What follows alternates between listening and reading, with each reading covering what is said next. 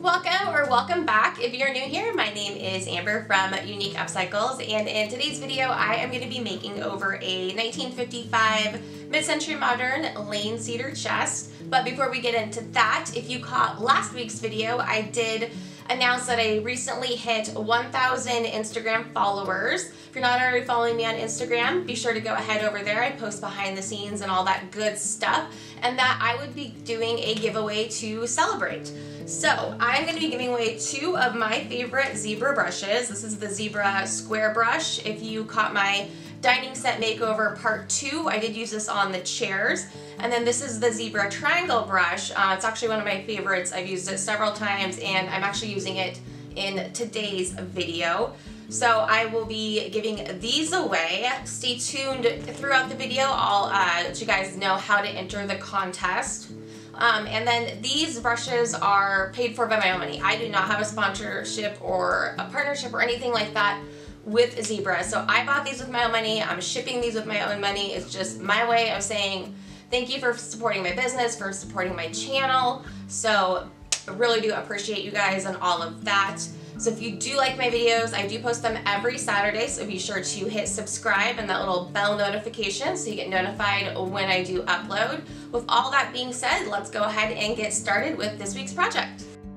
Okay, so this is the piece that we're working on today. It is a 1955 mid-century modern Lane cedar chest.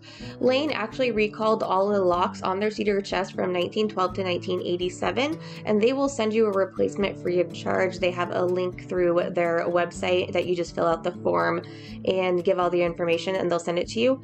The way that you can tell how old your cedar chest is that the serial number is actually the manufacture date in reverse. So mine is December 30th, 1955. That's just the easiest way to tell. I'll also put the link to the Lane site in the description. I decided that I'm going to sand down the top, so I'm going to take it off by the hinges, and then I'm going to remove the hardware because I'm going to reuse part of the hardware. I will then clean the entire piece inside and out with the TSP substitute. When cleaning raw cedar though, you just want to use mild soapy water. Do not use the TSP on the inside.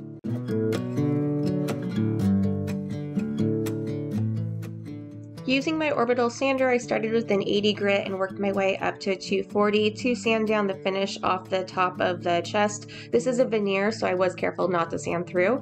We're going to be doing a stain layering technique today, and I'll be using Varathane Antique White and Weathered Gray to get this look.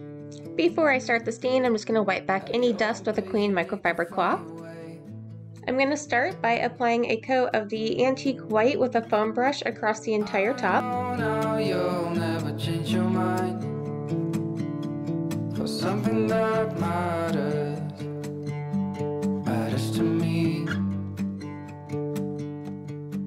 After that's fully covered, I'm going to wipe back the excess with a shop towel just to give me an even stained surface to begin the layering process on. And then I'm going back in with the antique white and the foam brush and doing kind of just like a stripe pattern to begin the layering. Once I get all the antique white on there, I'm going to switch over into the weathered gray and fill in those gaps with the weathered gray stain. What matters to you. Once I have both colors on, I'm going to take a new clean shop towel and just wipe all that back and kind of blend it in together.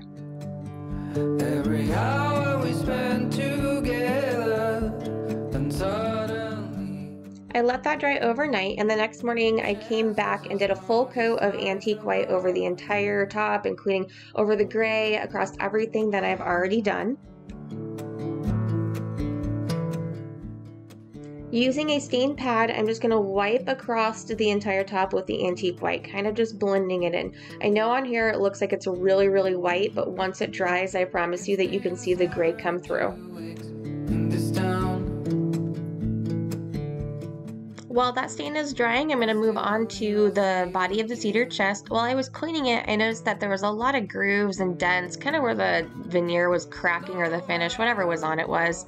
So I took it outside and just gave it a good scuff sand with my detail sander. I think I'm using about a 120 grit. I just went over the entire piece to smooth out instead of having to wood fill all those dents and grooves.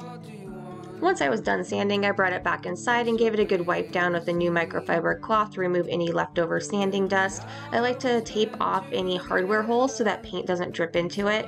And then I noticed that some of the trim was coming up, so just using a glue syringe with my Gorilla wood glue, I went ahead and just glued that back in place. This chest had 8 different hardware on it, which was a bit excessive for its size, so I decided to fill the center hardware holes, and I just used my dab wood filler, and then I sanded that smooth once it was dry with the sanding sponge. Using some frog tape, I'm just taping off the top edges of the chest to make sure I don't get any paint on that raw cedar wood on the inside. I'll be using my Zinsser Bin shellac-based primer on this piece, and I'm just applying it with a chip brush. I did do a total of 3 coats across the entire piece. I'm using a bright white paint. It has no undertone or anything. It is white, so I want to be sure that there is no bleed through that peeks through on this paint. Also, that empty hole at the top, that's where the lock should go, so that's just going to remain empty until the new lock comes in. I can replace it.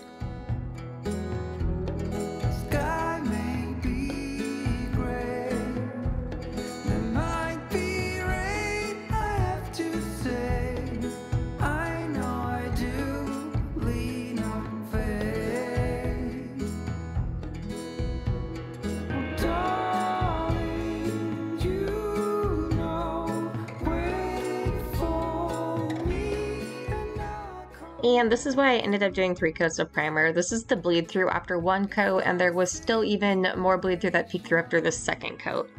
After I was finally done priming, I took a 220 grit sanding sponge and just sanded smooth any texture or anything that was left over from using the chip brush chipping on the primer. And then of course always wipe back any dust with a clean microfiber cloth. I will be using the color White Adirondack by Folk Art today.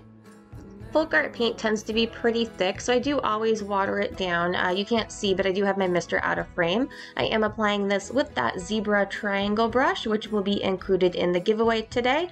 And I do a total of 3 coats of this paint just to get really full coverage, since this is such a white paint.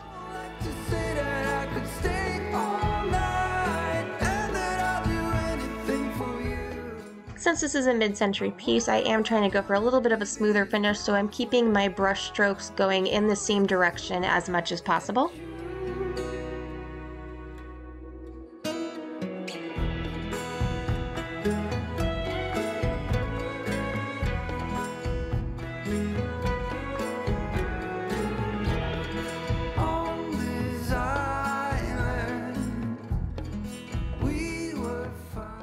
Also, after I had this on its back when I was sanding it outside, I decided that it'd probably just be easier to paint on its back, so I do have it on some furniture movers so that I can kind of just spin it around when I need to do a different side. It worked out really well. It was actually pretty efficient.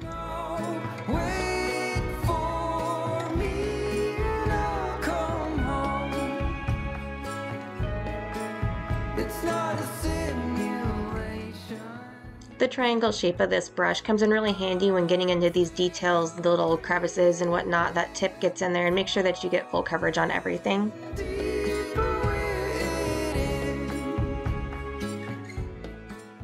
Using a 220 sanding sponge, I did lightly sand in between each coat just to knock down any texture to keep that smooth finish. I'm applying the 3rd coat here. You can see that the 2nd coat did really have good coverage, but I wanted to make sure that there was nothing peeking through this white, so I did do a 3rd coat. While I wait for my paint to dry, I'm going to seal the top in Min-Wax polyacrylic and clear satin. I'm going to start by just sanding the top very lightly with a 220 sanding sponge. I then applied 2 coats of the polyacrylic with a 2-inch foam brush over the top. I did sand in between each coat, and you do have to wait 2 hours in between coats for application. To protect my paint, I'll be using Dixie Belle Clear Coat in Flat. Prior to applying my first coat of Topcoat, I did do a light sand with the 220 sanding sponge after I finished all 3 coats of the white paint. Using my Zibra Palm Pro brush, I applied 3 coats of this Topcoat across the entire piece. When using a water-based Topcoat, you want to be sure that you do have a damp brush when you start. Let's sit down, it's getting cold.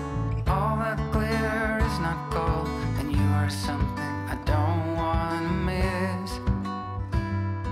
The way you looked at me before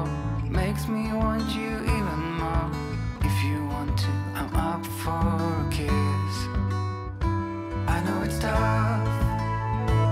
Don't let anybody tell you you're not enough. There are days when we all feel like we're messed up, but we know that we're all diamonds in the rough.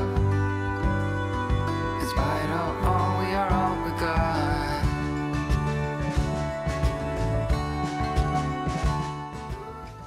Using my normal cleaning method for hardware, which is just a vinegar boil, I put the hardware in there and let it boil, only to find out that the squared handles were actually chrome plated and it peeled off, and then the knobs, it melted the glue. I don't know if they had been re-glued at some point over the years, but yeah, they totally came apart.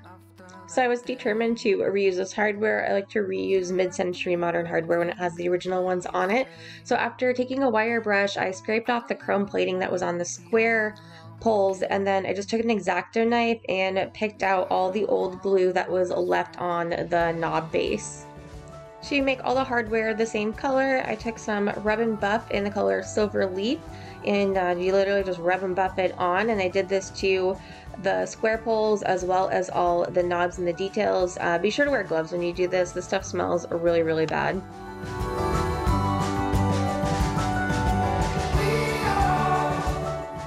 To reattach the little crystal knobs to the base, I just stuck them in my furniture caster so that they could balance in there. Used some E6000 glue and then just stuck the little crystal knob on the top. This stuff does take up to 72 hours to dry, but once it dries, it really, really dries. You won't get it back off. So it is a good option if you need to re-glue hardware back together. It's been 72 weeks. There was a black mark on the back of the drawer, so I just took a magic eraser and scrubbed it right off. I'm not sure what's in these things, but it works great. The bottom drawer had originally been lined with felt, but there really wasn't much felt left in it, so when I was out sanding, I just sanded the rest of it away, and I'm now just covering it with some peel and stick contact paper that I got off of Amazon. And here is the completed look, and also the moment I know you guys have been waiting for, the instructions for the giveaway. So it's 3 simple steps. All you have to do is be subscribed to my channel, give this video a thumbs up, and then leave a comment below. I will reply to the winning comment. The contest will be open until next Friday, March 5th, noon Pacific Standard Time. If you guys have any questions, feel free to ask those as well. And once again, thanks for watching, and I will see you guys next Saturday. Just hope we could stay together. We wait and see, but the chances are small, just like the lottery.